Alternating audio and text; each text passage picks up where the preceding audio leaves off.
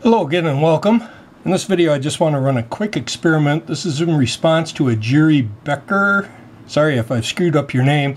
He's a recent member up on EEVBLOG. So one of his posts up on the forum was the UT61E Plus is the only multimeter with a classic shunt wire that even when overheated still has the same reading no matter the shunt temperature. I have overloaded the multimeter and the measurement was absolutely correct. Any other multimeters begin showing more and more until you get like 12 amps on the display while just 10 amps is passing through the multimeter. Usually shunt wire gets hot at nominal current, begins to expand its length and increases resistance, so also increasing burden voltage, causing bad reading. So this is going to be our test setup. I have my bench power supply.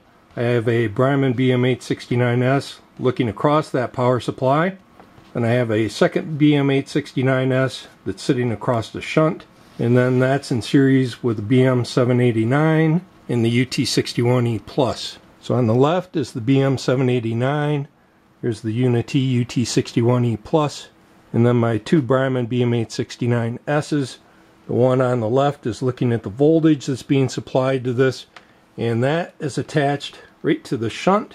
And the other line attaches to this lead of the meter. Of course, these leads are going to get warm and also affect this measurement. So that's why I'm trying to measure the voltage closer to the circuit that we're actually trying to evaluate. This is the shunt that we're going to be using. This is an old Weston 50 amp shunt. So at 50 amps you'll get 50 millivolts out of it. And you can see I also have my Fluke 187 out. I'm going to use this just to look at the burden voltage of these two meters real quickly. I believe that these both have the same value as shunt. Let's just go ahead and we'll apply a little bit of current through them. So it looks like our BM789 is reading roughly 27 millivolts. And our UT61E Plus is about 23 or so millivolts. So very similar shunt between the two. One of the things I should mention that I did point out in the forums is that it's very possible that the other meters that he was looking at and comparing against the UT61E may have had a higher resolution like this Bremman BM789. So it's very possible that the UNI-T may not have the resolution to detect any kind of drift, where a better meter like this 789 would. Hopefully that's obvious. Let's go ahead and turn on our power supply.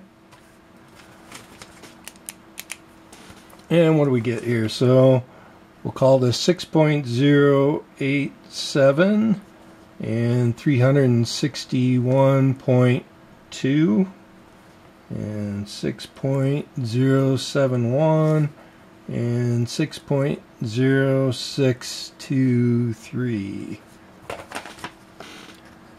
This is kind of our starting point. Alright, so you can see we're at about 10 minutes after right now. Again, we'll just let this set for, I don't know, 10 minutes or something. And let's just see how these drift.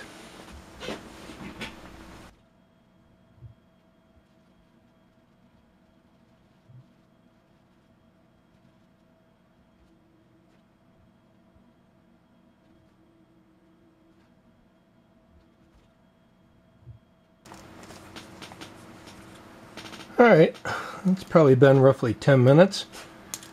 So let's see what we got here. So first of all, if we look at the Bremman BM869S along with our current shunt, it's gone from 6.087 to 6.088 amps. So basically it's gone up one count. If we look at the voltage across the system, of course that's gone up just a little bit as well. It's gone from 361 to 365 millivolts. Again, this is looking essentially at the output of the power supply. Now let's look at the UNI-T UT61E Plus. We've gone from 6.071 to 6.081 amps for a difference of roughly 10 milliamps, or roughly 10 times higher than what we're measuring with our Bremman along with our external shunt.